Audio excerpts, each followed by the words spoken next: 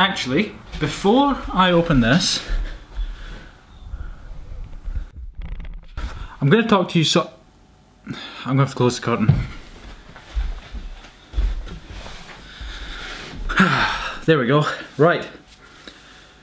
Before I open this box, I'm going to discuss something with you. A lot of people knock China in terms of manufacturing. And, you know, perhaps quite rightly so. Maybe it's justified, maybe not.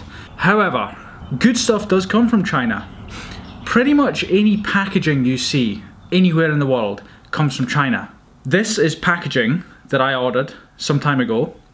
So I'm simultaneously excited and anxious because I've not had a good history with packaging in the past, ordering it from China or ordering it from anywhere. I always seem to screw it up somehow. You know, I think it will do one thing or work one way, whether it's a cardboard box or a plastic bag or a paper bag or an envelope. I'm excited that it's finally arrived. It's taken many months of sort of back and forth, but I'm nervous because pretty much every time in the past it's screwed up and it's been a waste of horrible amounts of money. So, China is very good at packaging. They are excellent at packaging. Yes, you get some cheap stuff, but you get some really good stuff. When packaging has gone wrong for me in the past, it's not been the quality so much as what I thought would do wouldn't quite do, you know, or how I thought it would work wouldn't quite work. Yes, sometimes glue has come apart and stuff like that, but overall the quality has been there, and I'm hoping that's the case for this here, which I'm about to show you.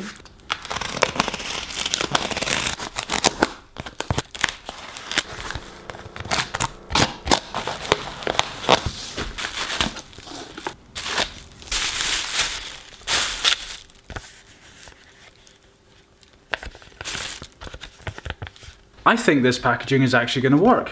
This may seem cheap, like I'm concerned that people are going to think, oh, this is cheap, it's just some like plastic bag, but it is and it isn't. It's made from very thick sort of, it's a foil bag. The premise was that it's simple throwaway packaging. I don't know about you, but when I get packaging where I'm just like left with a bunch of stuff that I have to throw away, it annoys me more than the wow factor of going, oh, look at this fancy packaging. I know that. I get like a packaging hangover. So it's like, oh, this is great at the time, but you get your product, you put it in your pocket or whatever it is, and you are left with the package, you're like, oh, what do I do with this? So that's the purpose of this. Believe it or not, this has taken me a long, long time to come up with. Oh, I'm too hot.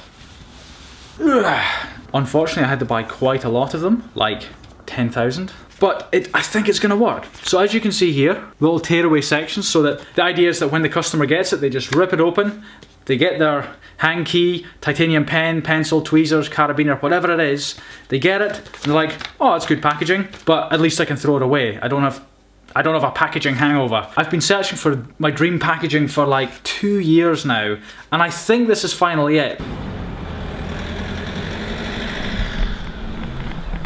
That was a courier van driving away. He's just dropped off another package, which I will show you, because it is directly related to the packaging I just showed you. This is the package he just dropped off.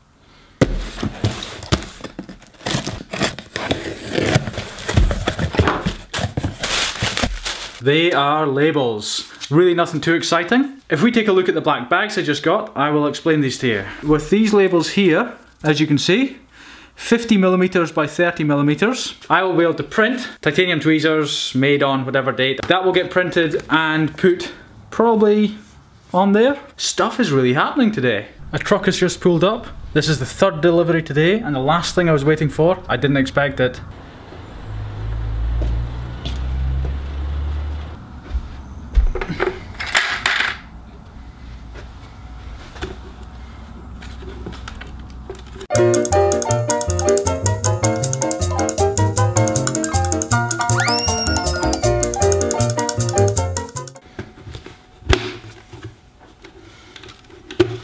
Woo! So this is plastic media, plastic pyramids. I think they're 1/4 inch coarse grade plastic pyramids. I've been finding that the semi-polished and matte finish is getting too close together, like when you compare them, they're a little close. This is to stop that happening. You know, we're changing. I'm forever adjusting and tweaking and testing the process, and this is part of it. So I know I had a small amount of this stuff before, I knew it would work, so I ordered a whole load more. I'm not sure if you've seen it, but a few weeks ago I made like a knuckle duster, novelty knuckle duster, that was actually an iPhone stand. In fact, I'll show you. Easiest way is to show you on my phone. There's a photo of the knuckle duster, and this is it here being used as an iPhone stand. My plan today is, or at least today and tomorrow, is to make another one, but a little bit more streamlined, a little bit better finished, just for fun, but out of mokutai. If you don't know what mokutai is, you'll find out soon.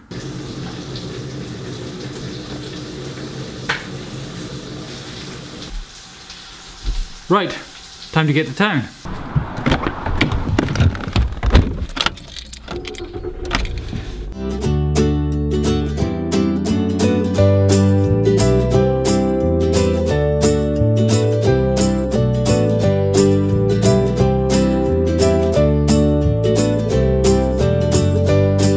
Right, I am going to show you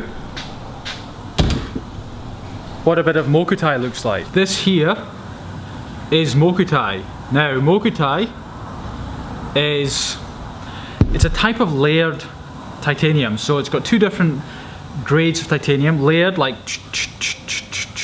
that. And so what happens is it looks kind of messy and ugly as basically as a plain bit of metal.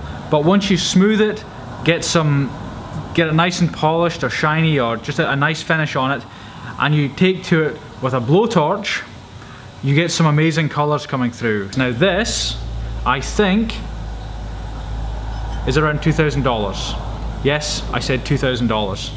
That is how much this stuff costs. So you don't really want to make a mistake. Today a girl called me something I've never been called before. She said I was sophisticated. Sophisticated. She obviously doesn't know me very well.